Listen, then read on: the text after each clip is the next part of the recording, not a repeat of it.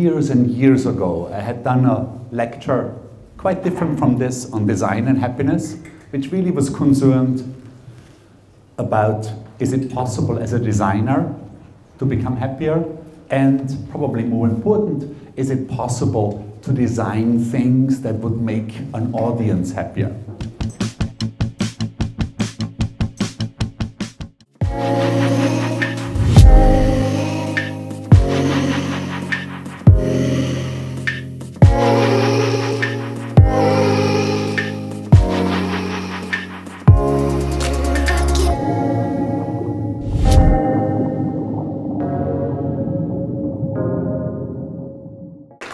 Wow. Saturday morning and nobody has anything better to do than to listen to me. I'm very flattered. This is a full room, so my favorite room to speak in. So I'll just start here immediately. As you already heard, we're going to talk about happiness. The whole thing came about because years and years ago, I had done a lecture quite different from this on design and happiness, which really was concerned about, is it possible as a designer to become happier? And probably more important, is it possible to design things that would make an audience happier? And that talk always had good feedback. So on my second sabbatical in Bali, I decided to make a film about it. And the idea of the film really was that maybe people have something from it, so meaning that I would feel that it would be meaningful.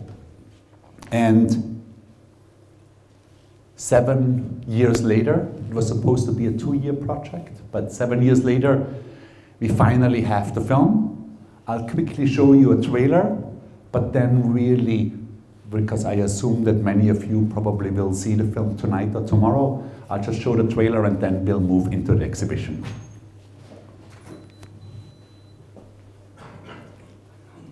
Is it coming? Yeah? Okay. Well, but we have no sound, I think. Perfect. Disaster.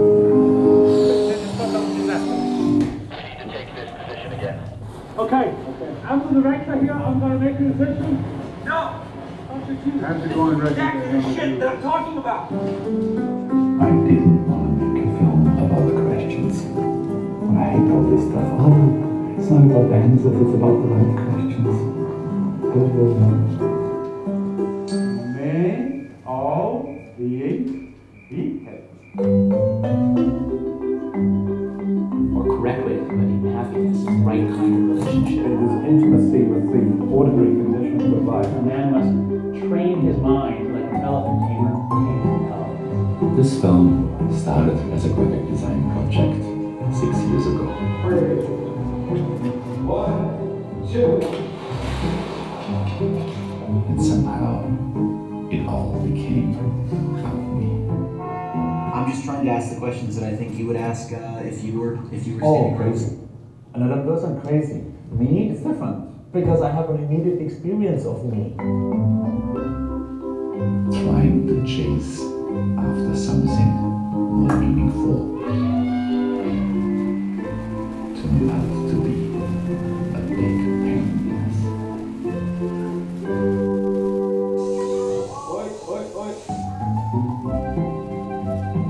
I spent the past 6 years of my life working on this thing that says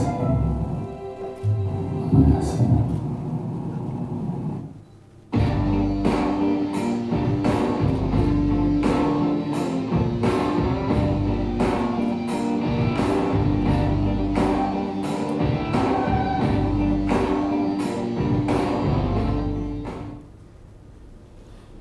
Okie doke.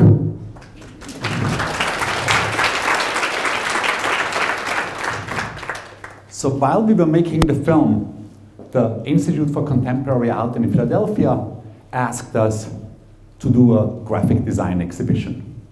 And it wasn't that interesting for us because we already had an exhibition running throughout Europe, so it would have meant to put the same material again one more time. So we asked them to do it about happiness instead. And they agreed, and it basically was started as sort of like as a little side project for the film, because we thought maybe we can make a couple of videos for the exhibition and have them, the museum, pay for it, and then we can use them for the film also, so it doesn't get from the budget of the film. And we went down. Philadelphia is very close to New York, so it's like only an hour and a half by train. So I went down with the train to see the museum, and they had a whole bunch of, you know, the usual nice galleries, but they also had a whole bunch of non-spaces, like, you know, let's say stairways, ramps for wheelchair access, hallways. And I asked, so how about these? Like, can we use these as well? And they said, well, nobody ever does, but be happy, right? Meaning, like, you know, do whatever you want with them. So that meant that our elevators then looked like this, or then there was a freight elevator that opened the other way around, so it looked like this. And this was the wheelchair ramp that we put all the research in there. And sort of like the takeaway of the whole thing was that basically if you don't ask, you won't get. Like that, if I would have never asked casually, how about these non-spaces, the exhibition would only have started at half of the size. And we made a little film about this that says exactly that: if I don't ask, I won't get.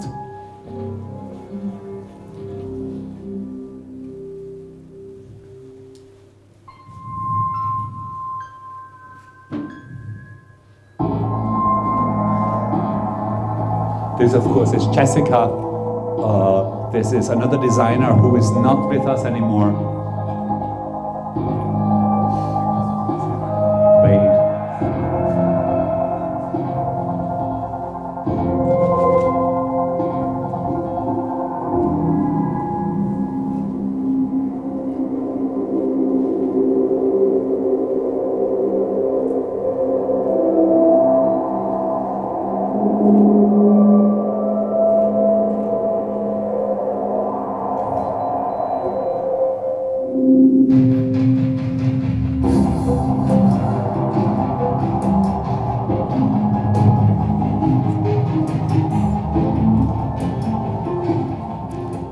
These shoots were pretty much as much fun as they look like. This is all shot with a phantom camera, so you don't really see anything in real life. Like everybody stands around the monitors during the shoot or after the shoot and looks what came out.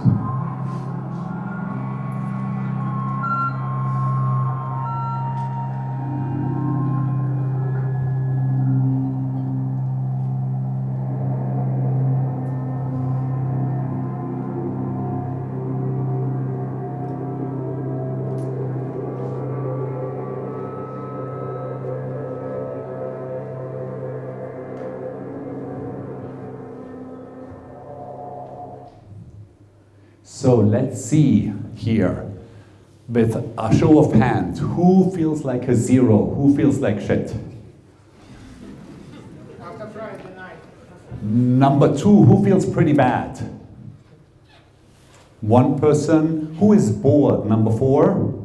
Well, 2, 3, 4 people, already 5 minutes into the lecture and already bored. That's not a good sign. 6, who is okay?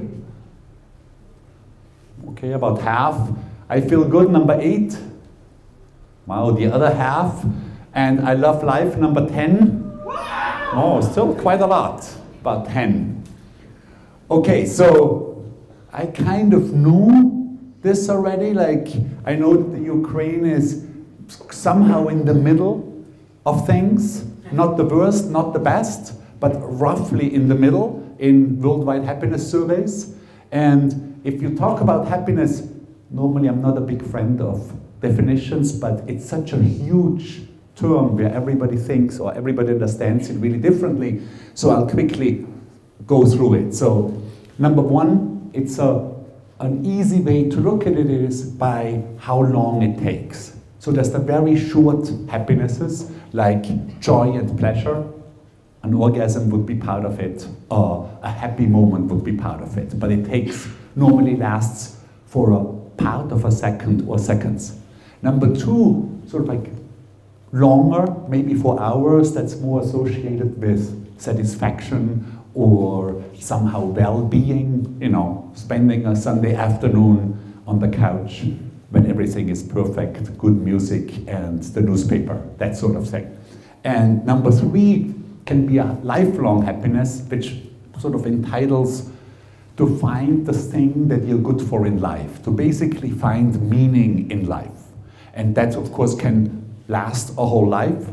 These three, you might notice, have nothing to do with each other. Meaning, to find or to fulfill your potential is completely different from having an orgasm, unless you're in the adult porn industry. But very few of us, I guess, would be that. Factors affecting.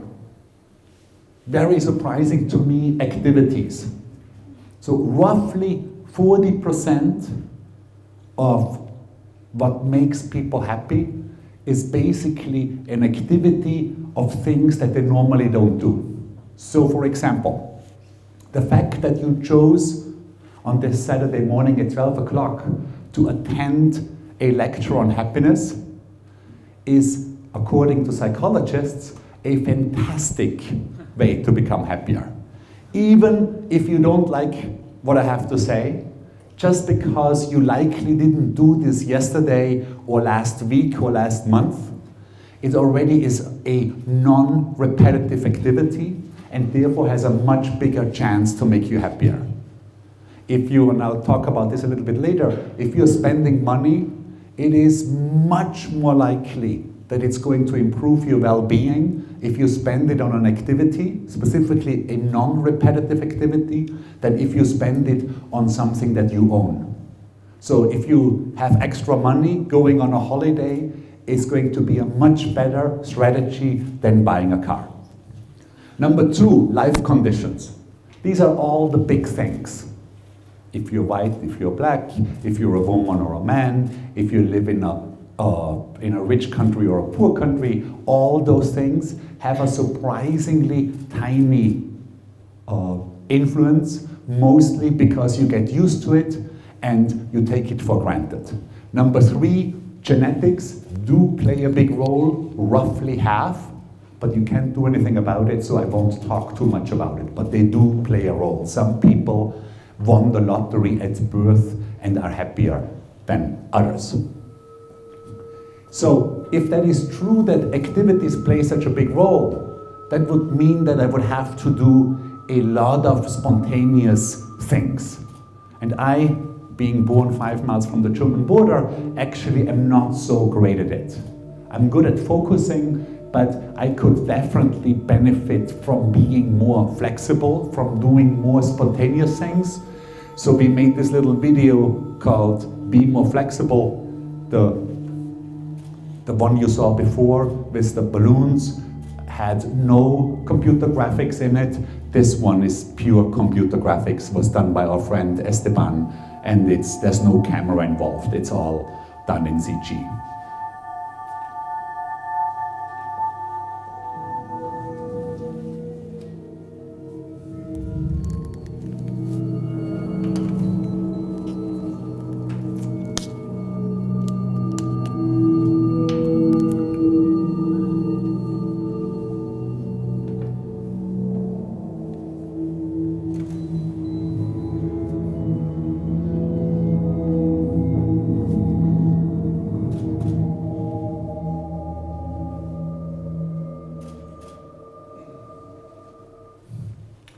So, as I mentioned, makes no difference if you're a man or a woman, makes no difference if you're born in the sunniest climate of the United States or in the shittiest climate of the United States, which is Buffalo, New York. Income makes a big difference until you make $85,000 a year. So that's a quite high income. meaning the average income in the United States is $50,000 a year, and it makes a huge difference if you have no money at all. But from $85,000 on, surprisingly, it makes no difference anymore. The disadvantages are even with the advantages. So yes, you can fly first class and you have the Ferrari, but the shitty cousin always asks you for money to borrow. Makes no difference if you're white or black. Older people are slightly happier than younger people, but just by a little bit. Makes no difference if you're ugly or beautiful. Supermodels are just as unhappy as very ugly people.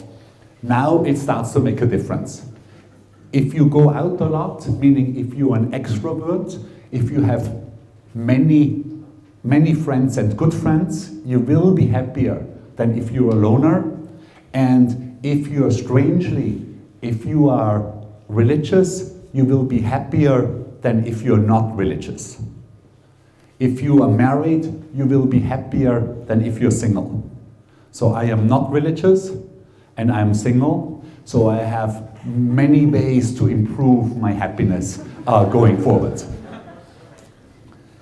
For the show, we had actually a pretty good advertising budget. So in Philadelphia, we had buses, but we had many posters around the city. So that resulted in very good visitorships throughout all the shows. Overall, over 500,000 people have seen the Happy Show, and it's still going on. So it's already quite by far the most successful graphic design show in history. Basically, I of course, working up for the show and for the film, I read many books, and I visited many scientists. The book that spoke to me the most was this one, The Happiness Hypothesis by Jonathan Haidt. If you're interested in the subject and want to read only one book, that's the one that I would recommend. And I'll leave it up for a second for you to take some pictures of it for those of you who are interested. I read dozens and dozens, and I thought this one was the best. So I called him up. And it turned out that his wife is an artist, so he actually knew who I was, and we got along very well, and he agreed to become the scientific advisor for the film, and with that also for the show. In the book, he basically, or one of the reasons that I liked the book was because he's a scientist, so everything that he said, had to be backed up by scientific research. And at the same time, he looked at the whole life very holistically. So it wasn't just about this tiny little detail of psychology that he would disprove some other scientists. He really looked at the whole life. And he, in the book, in chapter 2, says, in his experience, there are 3 strategies that he thinks are most effective when you want to up your happiness, when you want to increase your well-being. And that really spoke to me, specifically the most effective. Because I had no desire to go into Freudian therapy for 15 years and then not being quite clear if it actually improved me or didn't improve me. I definitely wanted effective change. So out of the 3, he said, first, meditation, second, cognitive therapy, third, drugs, and this in this case means legal drugs, so medication, pharmaceuticals, and in my case, I went on Lexapro, which is sort of, the technical term is an SSRI, it's sort of a Prozac-like anti-anxiety drug. Jonathan talks about the conscious and the unconscious mind, like the small rider who sits on the large elephant. Small rider being the conscious mind, elephant being the unconscious mind. And the rider thinks that he can tell the elephant what to do and where to go, but the elephant really has his own kind of ideas. And it's through these 3 strategies, meditation, cognitive therapy, and drugs, that the 2 can learn how to work together. And if they can work together, if they're in agreement, that would mean that you can live a fuller life. So I looked at some statistics from the United States. And if you look at a guy whose name is Dennis, and no, actually first you look at a guy called George, and he doesn't know where to live, and he chooses to live in Georgia. And then you have a guy whose name is Dennis, who doesn't know what kind of profession he should become. Somehow dentist sounds best to him. And Paula, not sure if she should marry Jack or Joe, somehow chooses a Paul. And as strange as that sounds, there are more Georges who live in Georgia, there are more Dennises who become dentists, and there are more Paulas who are marrying Pauls than would be normally statistically viable. Now, this is United States research, and when I first saw it, I thought, oh my God, those stupid Americans. You know, they are letting their elephant gangle them around without even being aware of it. Then I looked at my own family history. This is my mother, Carolina, getting married to my dad, Carl. This is my grandmother, Josephine, getting married to my granddad, Joseph. Then this is, I think, joy. I think this is disgust. No, this was joy. The other one was, no, this was surprise, and this is anger. And this is fear. So out of the 6 basic emotions, there's only one positive, joy. Everything else is either neutral or negative. So we have, by nature, more negative emotions than we have positive ones. And this also comes across, let me just go back one here, through a thing called in psychology the negativity bias. We are much more open to things that are negative than they are positive. If you look at all newspapers, all news all around the world, they are mostly negative, not because the media is evil, it's because we want it that way. Every attempt to make a positive newspaper died in a week or two because nobody was interested. And the reason that is so is because we actually have a shortcut in our brain, which is called the amygdala. You see it here? That actually allows us to get negative emotions much, much faster than positive ones. We can actually feel danger before the eye is able to send the material back to the brain just by our body. And this, of course, comes from our prehistoric predecessors who really needed fear as an emotion to basically keep them alive. But of course, I myself live a very, very safe life, and I think that I would benefit much more if I would actually risk more. Second term in psychology that I'm going to talk about is presentism, which means that we tend to judge everything that comes in the future from our current point of view. If you ever went to a supermarket hungry and wound up buying much too much stuff, that's what presentism is. But in a much more serious case, somebody who is depressed and can't snap out of that depression, the reason that person can't snap out of the depression is also presentism. Because right now, they can't imagine a future that would be different from how they feel right now. I'll show you these cards. Please pick one and remember it. Everybody picked a card? Yeah. Excellent.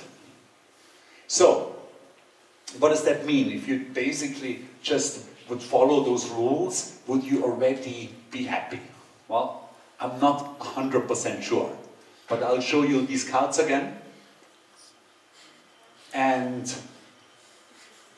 I removed the card that you picked. Correct? All right. So not just a graphic designer, but clearly also a magician. But because I don't have to make a living as a magician, I unusually will tell you how I did this. I exchanged all of the cards. But very much likely, because you only looked at the card that you picked and didn't really remember what all the other ones looked like, I could, at least for a second, fool you. At the show we had many things, among them a little push button that when you pushed it, you got a card with an instruction of what to do next in the happy show. And we had 50 different cards in there, and one of those was this one. This is my cell phone number, so I got tons and tons of jokes all the time. Also was very handy for me to see how successful the exhibition is, because when it was in Paris, of course, I was not in Paris all the time, but I knew that if I got 10 jokes in a day, that at least 500 people must have visited the exhibition. And in the United States, I mostly got this very sweet kind of very family oriented jokes, and then when the show moved to France, the jokes became somehow more existential, very much like you would think of the Parisians.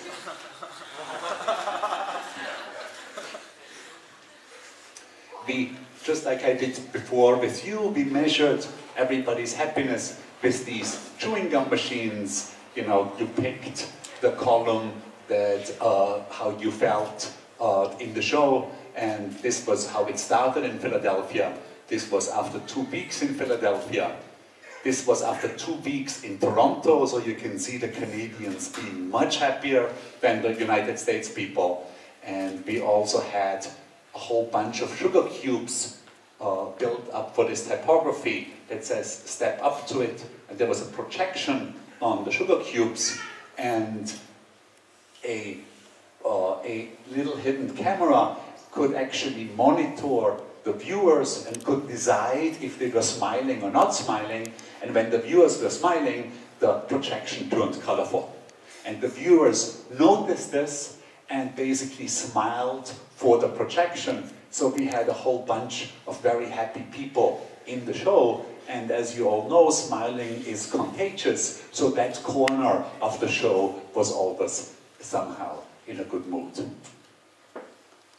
When I talked to Jonathan Haidt in sort of like the initial talk, he of course went through a whole bunch of lists to test me to see if I have the skills to be happier or to become happier. And I actually was pretty good in many, many things, and I wasn't so good in many of the other things.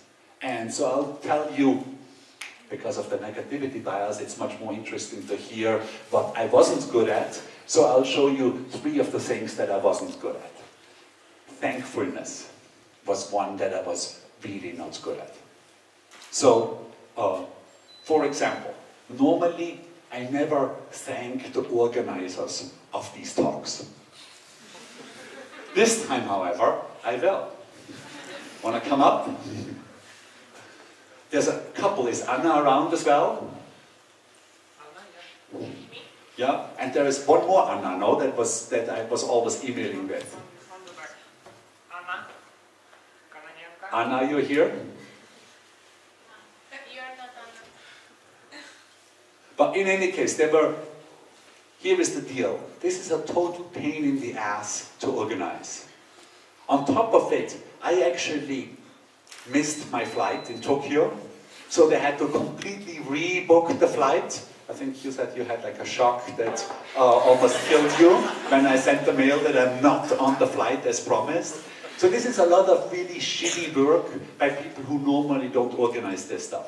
So, thank you. I really appreciate it.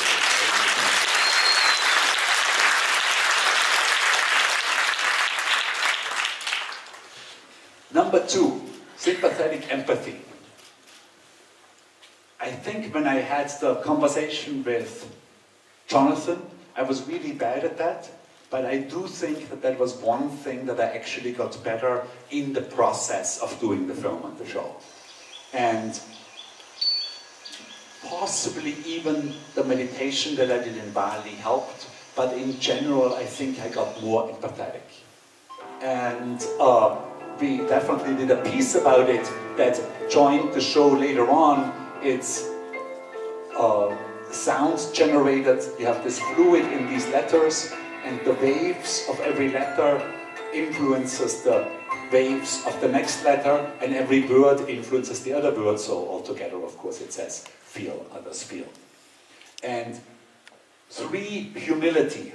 I am not a humble person, but I know so many people who are not humble, who are my friends, and I like them a lot, so actually I don't give a shit. I leave that as it is. We also had a sort of like little drawing station in the show that just basically said, draw your symbol of happiness. And people, and it was already said no smiley faces, but we got a lot of drawings back that we didn't really know what to do about. And so in the 3rd show, I just changed the text and said, draw an animal that you think is doing well. And then we got thousands and thousands of drawings, meaning I think overall we had roughly 100,000 drawings, and we made some, it was sort of like for a while, it was the job of every new intern to animate these little things, and you see some of them. These are all animals that are doing well as drawn by visitors of the parish shop.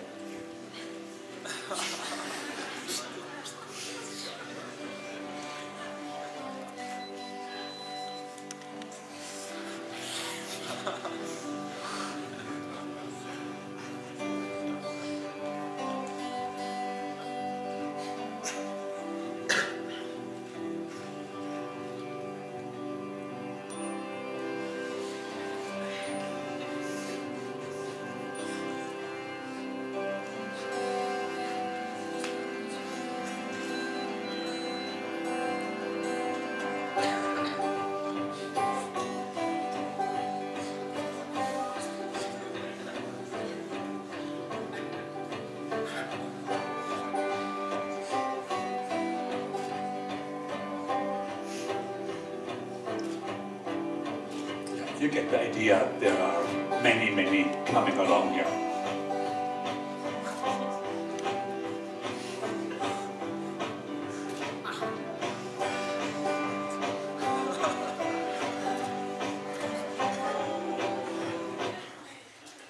We also had a whole bunch of bananas in there that originally at the opening of the show said, self-confidence produces fine results. And it was green bananas and yellow bananas, and then a week later that confidence was gone, and 2 weeks later, 3 weeks later, and 4 weeks later the confidence somehow came back, but not quite.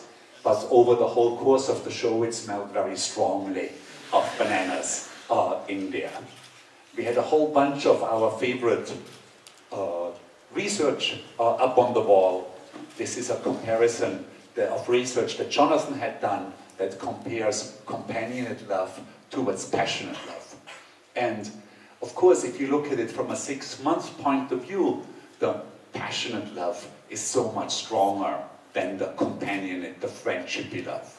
But then he also talked to many couples who were married for more than 40 years, and he found that if you look at it from a 60-year human lifespan point of view, the passionate love is exposed to what it is, kind of like a flash in the pan, while the long-lasting thing is really the companionate love. The couples that Jonathan interviewed basically all talked about companionate love with a little bit of passion mixed in there. And Jonathan actually says that it's biologically impossible to be companionate in love, so to be passionately in love for more than 6 months, because you have extremely high levels of dopamine in the body, and they would be very harmful to your body if they would be in the body for a longer period of time. And the only couples where he could measure those high levels of dopamine for longer than 6 months are couples where one partner was not available, meaning like, you know, lived in Japan or was married to somebody else. We also had, I wanted to have a sort of exercisey element in the show because I had found out for myself that if I exercise 15 minutes in the morning, it actually makes a bigger difference how my day goes than if I meditate for half an hour. So we had this bike in there, and if you got on the bike and, you know, really worked it hard, you generated the electricity that would fire up a neon sign right in front of it. And the neon sign, I think it comes along in a second, the neon sign says, actually doing the things I set out to do increases my overall level of well-being. Meaning that if I have an idea and I said, oh, I really should do this, and if I then don't do it, it leaves a little morsel of discontent in my brain. And if I have many of those morsels, like if I have many things that I said, oh, I should do this, and I don't do them, these little parts of discontent form to a really big ball of discontent. So I really should be going for them.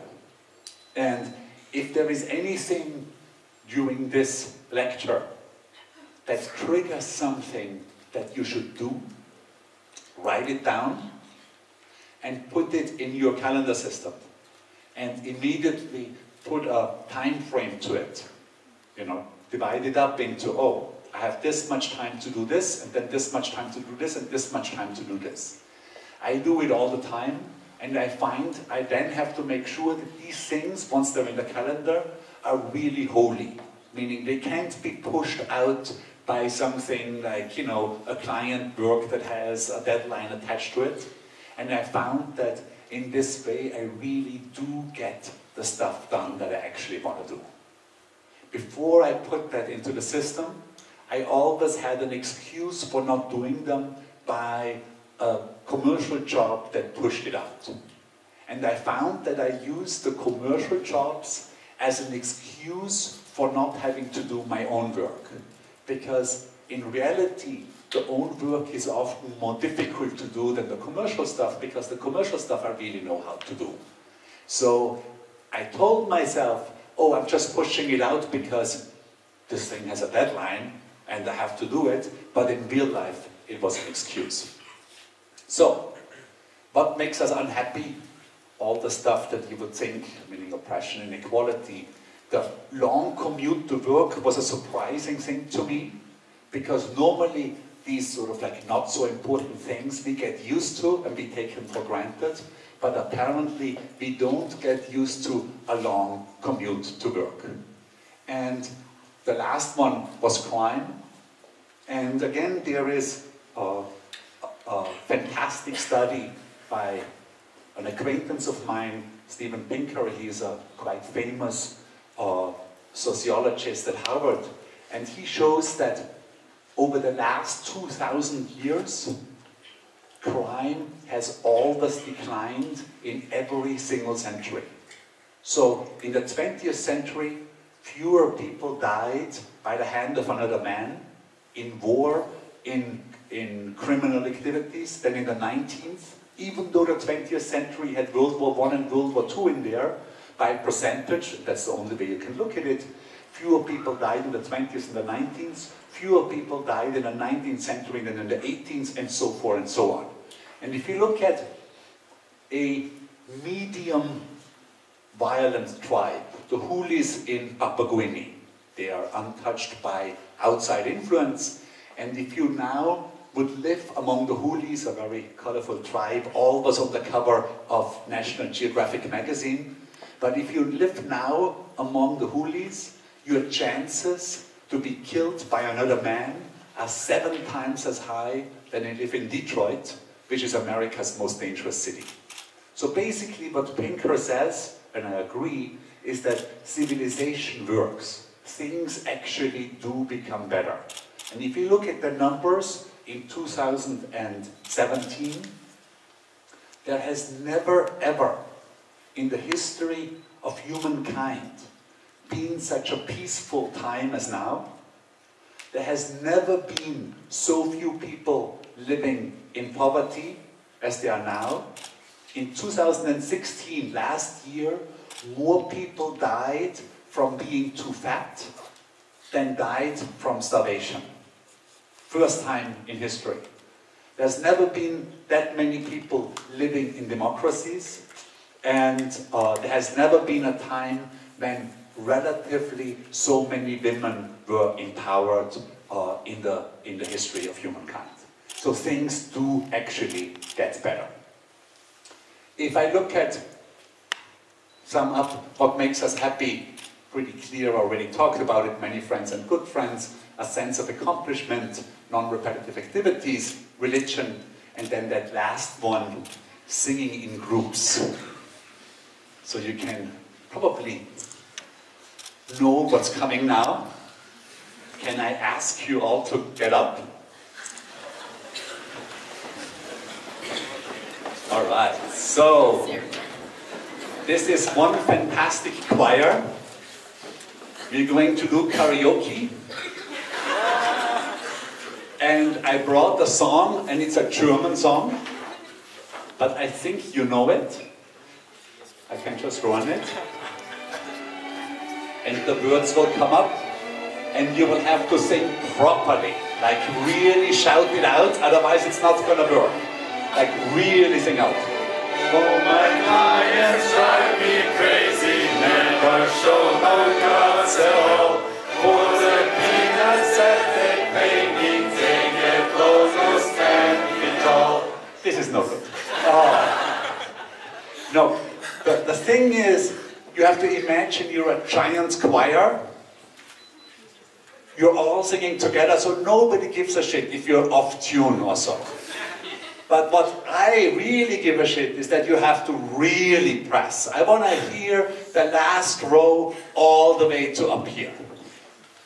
Okay, so we'll just continue with wants to see a new direction. Wants to see new directions for tomorrow's prospect line. These the ones and these the sections we work up with Frankenstein. All my clients drive me crazy, never show no guts at all. For the peanuts that they pay me, they get logos 10 feet tall.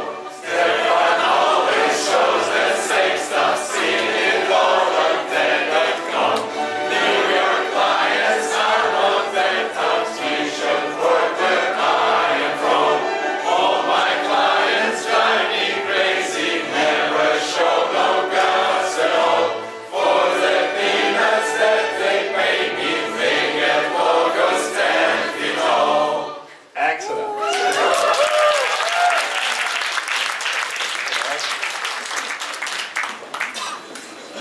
My thank you.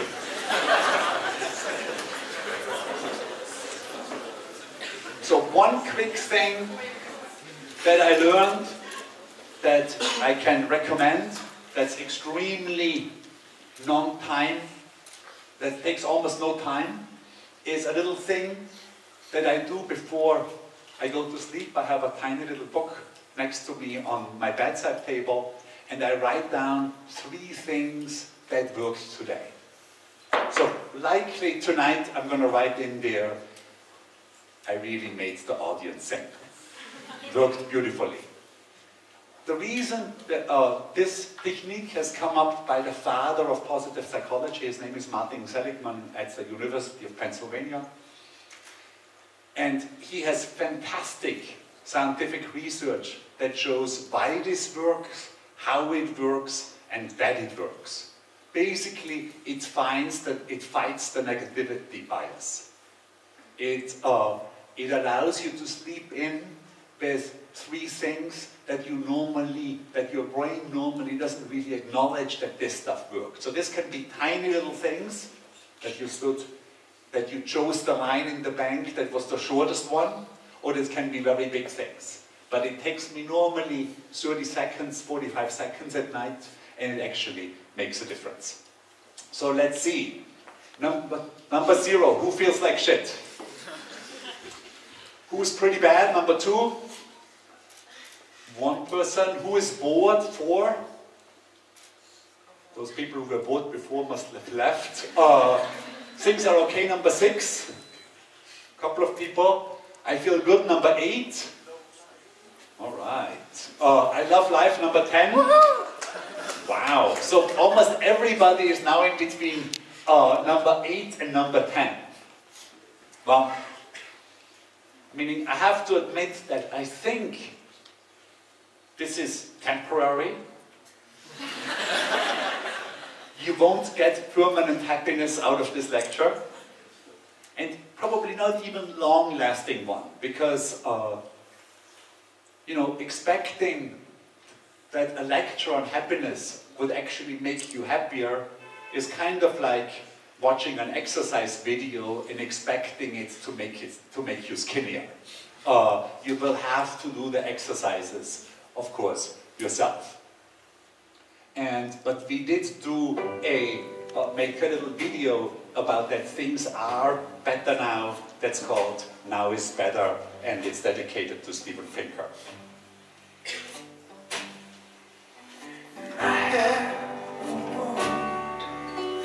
Never will heal.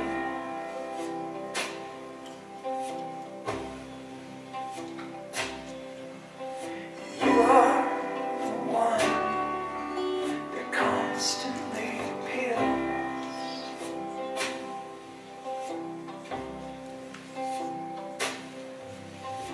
The skin away each and every day.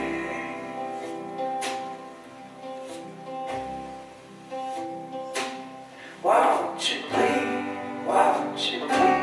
Why won't you leave?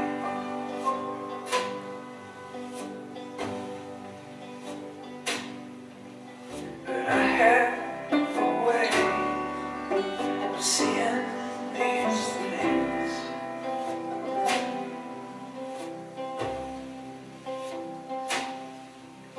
The skin on your bones, it constantly knows.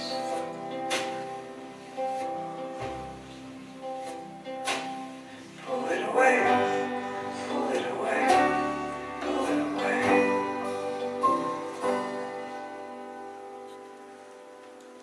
So, of course, you can think, well,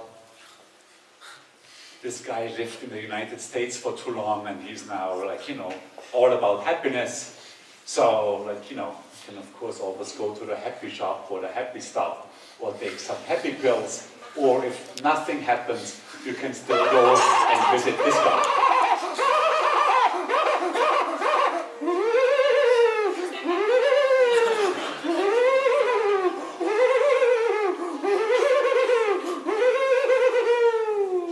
And I'm happy, I'm the next. I'm happy, I'm the next. I'm happy, I'm the next. Thank you.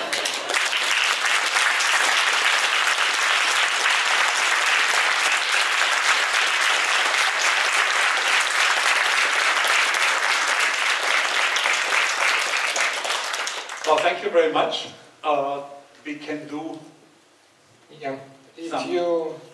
if you allow it, yeah, let's do some Q&A. Sure, we can do questions about anything. They can be, if you have trouble with your boyfriend, I'm excellent at that, or about really anything else, about design or clients or whatever you desire. And I know the first one is always scary to ask. No, We have one. What is the happiest moment in your life? What is the happiest moment in my life? Well, I would say the first one that comes to my mind, we actually have on film. If you go and see the film tonight, you'll see I would say all my happiest moments have something to do with falling in love.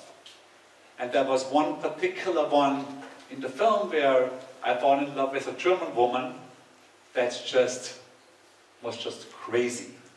I mean, as you see, I was also on drugs, so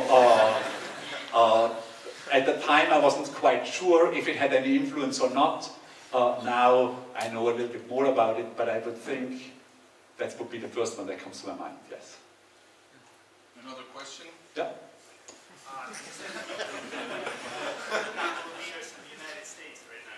Sorry? You said that you for the last 2 years live in the United States. Oh, for much longer, since 25 years. Yeah. So you're originally from Europe, yeah? I'm from Austria, yes. Austria, yes. And what the difference between happiness there and happiness in the United States? Yeah, so there's a big difference. I would say that,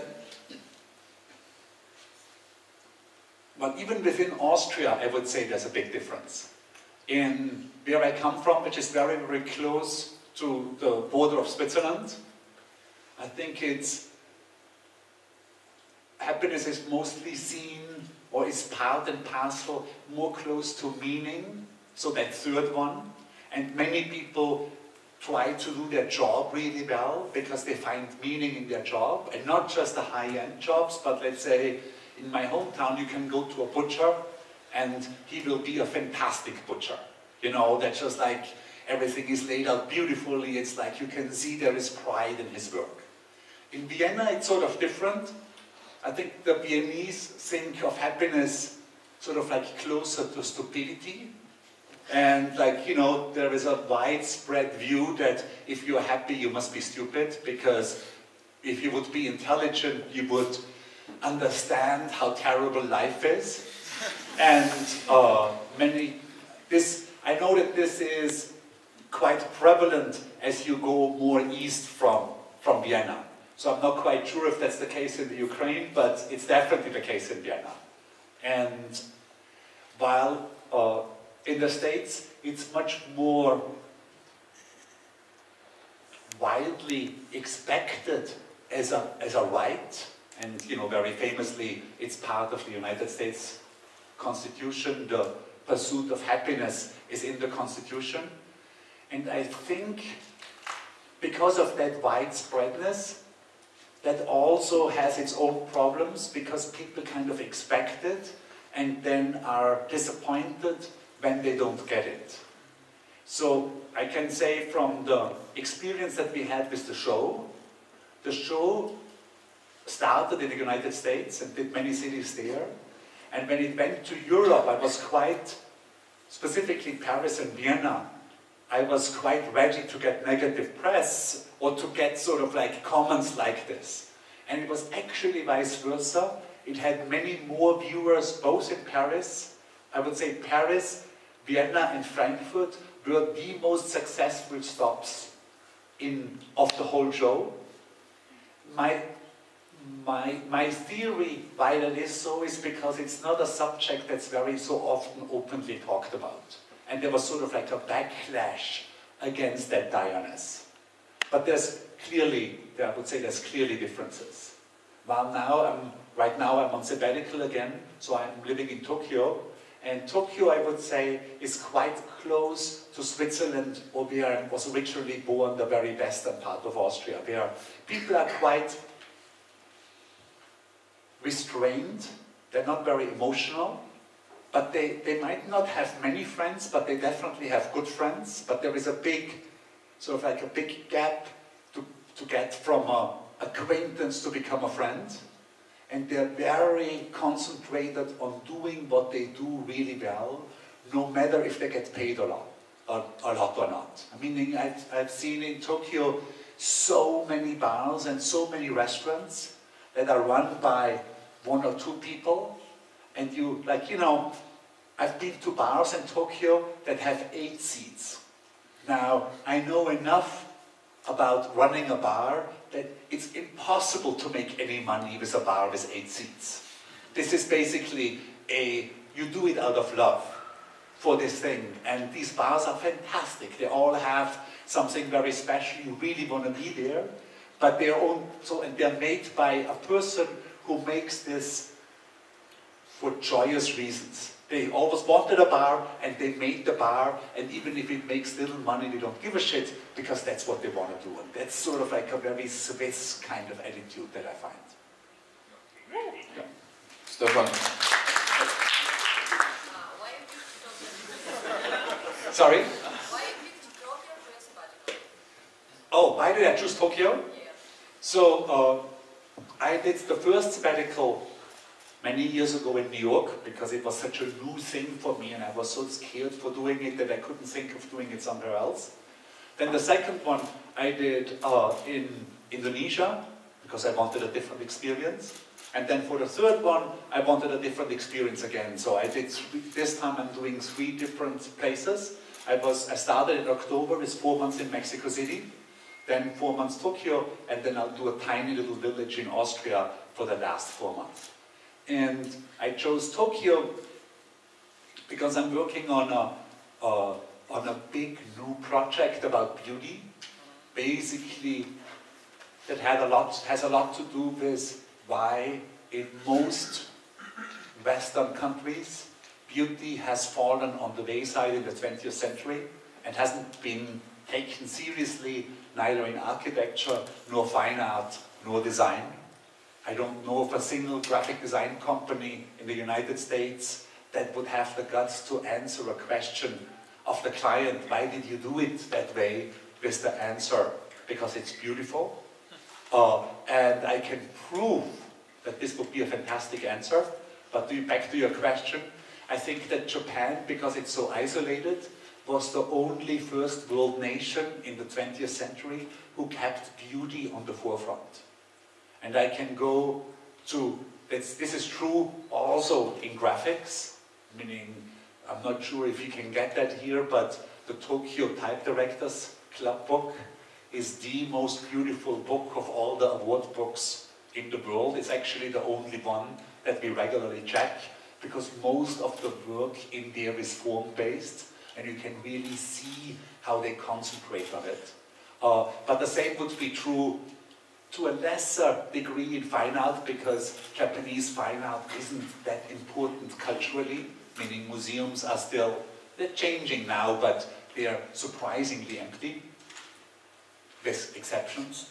But it's definitely true for Japanese design, also product design, meaning they have an extremely high standard. It's even true for mass things.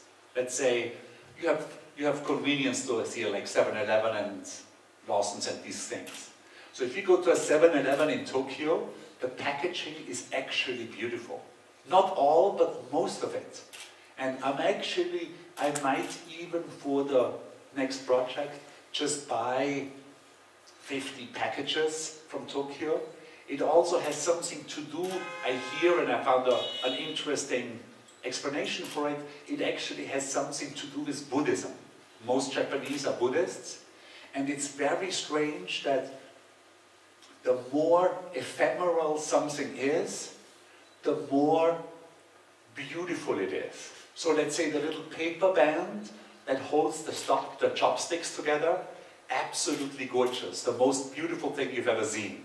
The table setting in the restaurant, wonderful.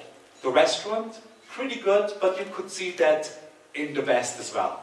The house, the building with the restaurant in, mediocre. The street where the building is in, pretty shitty. City planning, total piece of shit.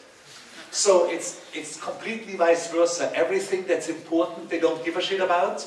Everything that's ephemeral, that's super tight. That also has something, that also would be an explanation why graphic design is taken so seriously. Let's say in Tokyo, in the most expensive district in Tokyo is Ginza.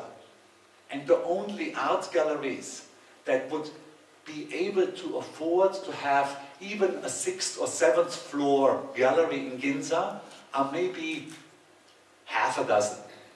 But there is one graphic design gallery in Ginza that's on the ground floor in the most expensive space. So basically the most prestigious real estate in all of Tokyo is a graphic design gallery.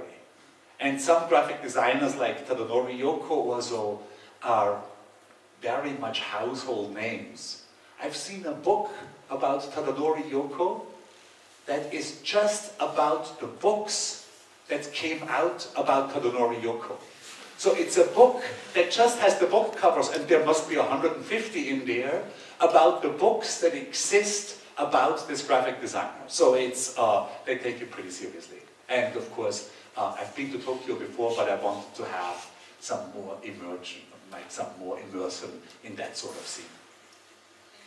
Yeah?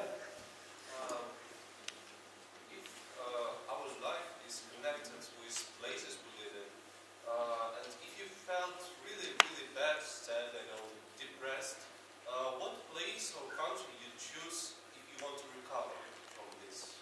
Oh, that's a good question. Ukraine. Sorry? Ukraine. Well, if I would be really, really depressed and I wanted to recover from this, I would definitely change countries. Because I think that change by itself already is a good thing. I can tell you when, well, I would say the last 6 months in the studio in New York, I wasn't depressed, but I was pretty lame. I was sort of like getting ready for the sabbatical, and I did the jobs as I'm supposed to do, but I was pretty lame. And when I moved to Mexico City, it literally was like a light switch. I mean, it was literally, I went from working 6 or 7 hours a day, sort of like, oh, I've done this before, who gives a shit, to being totally excited about graphic design again, and working even though nobody was there to monitor me and nobody was there that I could impress with my hard work. I started to work 12, 13 hours a day. And so I think that the change by itself is great. And then if I would, out of everywhere that I've been, I think Bali is a pretty good choice. Because you can do Bali pretty much on every level. So if you're rich, you can do it on a high end where you pay, you book yourself into a hotel room that costs $1,000 a night. But you can also do it in a guest house, or you can rent, you can easily rent. There's tons and tons of houses up there for rent. There's tons and tons of websites. There's tons and tons of Airbnbs. You can that starts at $30 a night. So you can do it fairly cheap. And I think that, and I've been there I've lived there altogether for 1.5 years, so this is not just a touristy kind of observation. I think that the Balinese are a particularly kind people. So it's very easy to fit in. There are different scenes also of interesting foreigners to various degrees, more so in the center of Bali than in the coastal area. And of course it would be, if you come from the Ukraine, it would be a big change both culturally and weather-wise and all that. So yeah, I think as a direct answer, I would definitely do the change, and I would probably pick Bali. Yeah. Can you describe the happiest person you have ever met in your life? Can I describe the happiest person I've ever met in my life? Yes. I would say this would be 3 people. One is a guy called Robert Wong, a good friend of mine, who runs the creative lab at Google in New York.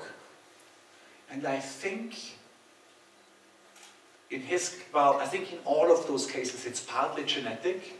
I'm convinced that Robert Wong, I didn't know him when he was a baby, but I've known him now for 30 years.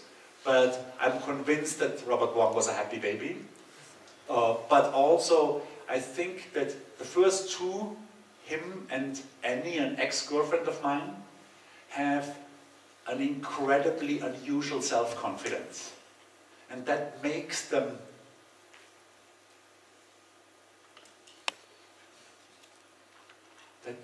strangely satisfied with what they have and not fearful, because both of them are quite talented, both Robert and Annie, so they can like Annie is a fashion designer, but she's also a fantastic cook, and she, so they have a couple of legs that they're really good at. So it's, let's say, like my own happiness, or my own, no, I would say this, my own self-confidence has a lot to do with design. If you would take design out of my life, you would change who I am significantly. I think you could take fashion design out of Annie's life, and she would, whatever, open a restaurant to do this or do that. So those two, and then the third one would be my oldest sister, Christine, who is just an incredibly caring person, and I think that caring makes her unbelievably strong. In New York, it has become kind of unfashionable to have kids, or it's not unfashionable, the status to be a mother has come down. And so I know, in New York, I know a good number of women who are swimming. By swimming, I'm meaning like kind of lost, guys actually too, because that possibility to just basically have a family doesn't really come with a high status. And I think that's a big mistake. Even though I have, meaning I'm not a family man, so I'm arguing against my own life here. But if I look at my sister, I think she is, a lot of her happiness actually comes from making sure that other people are happy. And that is a comment that my friend Marian Bantjes, who some of you might know, she's a fantastic calligrapher and a very, very good typographer. She actually mentioned that to me once when I was in the middle of putting the Happy film together. She said maybe the real secret to happiness is stop caring about your own, but caring about other people's instead. And there is some research out there that actually shows that. Or there's definitely very, very good research that shows, that talks about the connection with happiness and money. And I think I mentioned some of it before, that you're better off spending it on an experience than spending it on something that you buy and own. But strangely, the best way that you, like, if you want to spend money to make yourself happier, research shows very clearly that the best way to do it is to spend it on other people, which is counterintuitive, but apparently true. And this is Gallup research, so this is not some little university, this is like, 600,000 people participated, so this is, I think, fairly believable research. When I came across, when I looked at all this research, it became, and talked to many scientists, it became clear to me that many people in the sciences differentiate between authoritative research and non-authoritative research. Because basically, I can make any argument pretty much about anything by Googling a little bit and finding a piece of research that basically underlines my argument. So I tried to have in the show and in the film, I mean the film there's not a lot of research apparent anyway, but in the show we tried to have only research in there that came from very good sources. Okay? Yeah? Yep. Hi. First of all, it's really cool to see you here. Thank you for this great news. And my question is not about happiness, or maybe it is. What do you think is the main goal of graphic design? Oh, that's a good question. What do I think is the main goal of graphic design? I think it is to help people and to delight people. If I can do a piece of work that does that, or does one of them, or does both, my job is done. And sometimes, of course, that's difficult to say. Let's say, let's pick one of the most commercial jobs we did recently. So we did a job for India to sell mango juice. And if I look back at that, I would say it definitely helped the client because they sold much more mango juice after our campaign. Did it help the Indian people? Probably not. Or did it delight them? Yes, some of them. And I know because they left they sent mails. And I think we tried to do a campaign that would not go on anybody's nerves, but actually be fun to see and would actually make a highway or a cityscape more beautiful rather than less beautiful. But I think that thing, does it help somebody and does it delight somebody, is pretty much true for almost every profession. Like even that's true, would be true for journalism, it would be true for bricklayers. Like it does, you know, I think it's not just graphic design related. And of course, it being graphic design, meaning it's design, it has to work. Like if it doesn't work, it's not design. There's a fantastic quote by an American artist, Donald Judd, who says the difference between art and design is that design has to work, art does not. Art can just be, and therefore doesn't really have to do anything. It can be useless. I think there's a famous Oscar Wilde quote out there that says all art is useless, and he meant it as a compliment, that it's that space where it doesn't have to do anything. It's also my strong belief that the reason museums of contemporary art are so wildly visited now, even though so much of the work is so difficult and clearly can't be quite understood by the masses who go and see it. Tate Modern is the second most visited institution in all of the United Kingdom. The reason I think that works so well for many people is because of its uselessness. I think that we all need in our life useless things. And I can give you another example. Everybody enjoys a walk in the park more than a commute. But from a utility standpoint, the commute is much higher than a walk in the park. The walk in the park has almost no utility, meaning you start somewhere and you go back to that point. So it's not really useful, but it's very enjoyable. And I think that art is like that, but design really needs to have a function for it to be called design. So all the graphic design that we do needs to do something. In the case of the very commercial stuff, let's say like the mango juice for India, it needs to sell the mango juice. That's one of its criteria.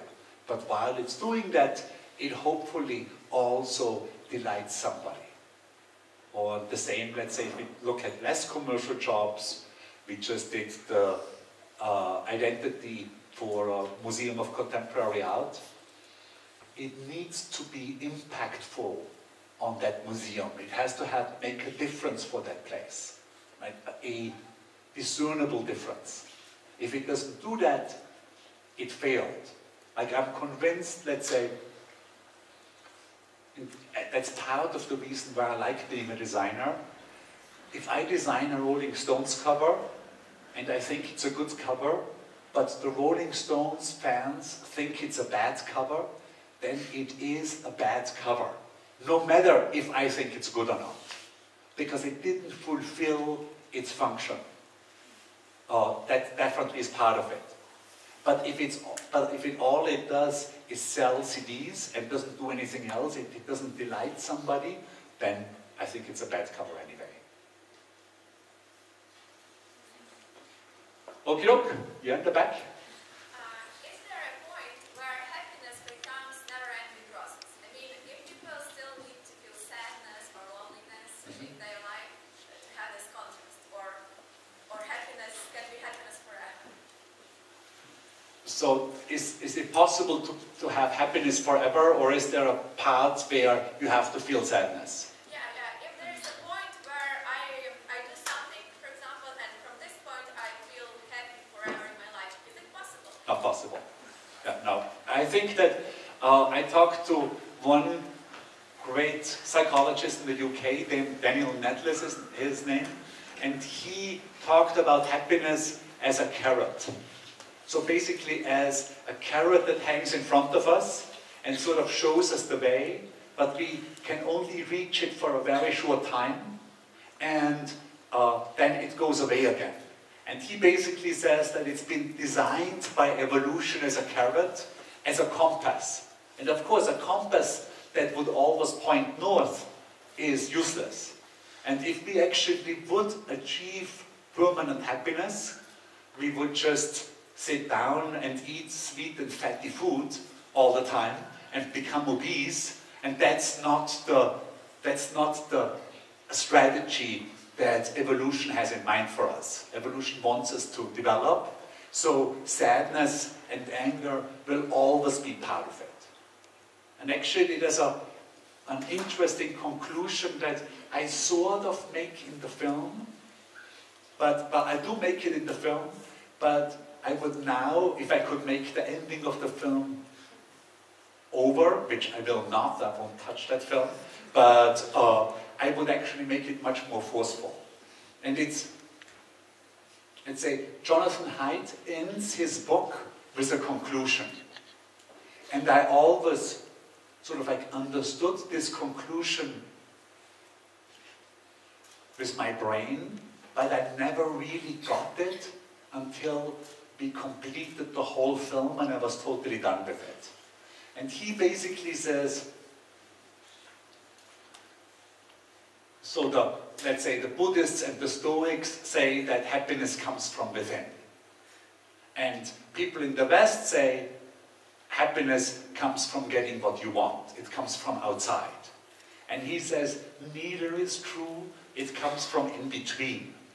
And what he means by that is that it comes from if you're able to have good relationships with other people. This could be lovers, family, and friends. Then if you set that up and if you really try to have these relationships working and you are pushing them and you are creating them, then every once in a while happiness can come from in between you and those relationships. And the same is true for work, that every here and there it can come from in between if you set it up correctly. And then the third would be something that's bigger than yourself. So that could, for many people that's religion, for other people that might be a movement, that might be revolution, or that might be whatever, some left-wing or right-wing movement, something that's bigger than yourself. And if you set that up correctly, there could be happiness coming out from there. And I think I got it the first time, meaning truly understood it, maybe 10 years after boring people out there. And he had to say, oh, that's okay, and he thought about it, and then he came back to the journalist and said, everybody who is honest is interesting. And that really, this was a long time ago, and it was just when we started writing, or when I started writing my part of the Made You Look book, which is the one with the dog on the cover. And it just hit me, it seemed, oh, that's fantastic. If I write it really honestly, then it's going to be interesting. And of course, as a designer, you want to do things that are interesting. And that seemed to have worked very well for the book. Like, you know, we wrote in there how much money we made for every project. If I liked the project or not, I put like from 1 to 5, I graded every project that we did and so on. And it seemed to work very well. So from then on, we sort of like used it somewhat as a strategy to be interesting, but also because I do feel that being truthful is a real important, maybe one of the few morals that I left untouched. You know, I was born in a time, or my formative years in Austria were at a time when, you know, sort of like every traditional moral was questioned, definitely patriotism, definitely sort of loyalty, and sort of, I would say, truthfulness was one of the few morals that wasn't questioned. So I always took it seriously, and as far as I know, there is no there is no untruthfulness in the film. Cool. And I believe I will be honest, and the audience will help me, that your lecture here now in Kiev makes them happier. And we want to thank you with a great applause.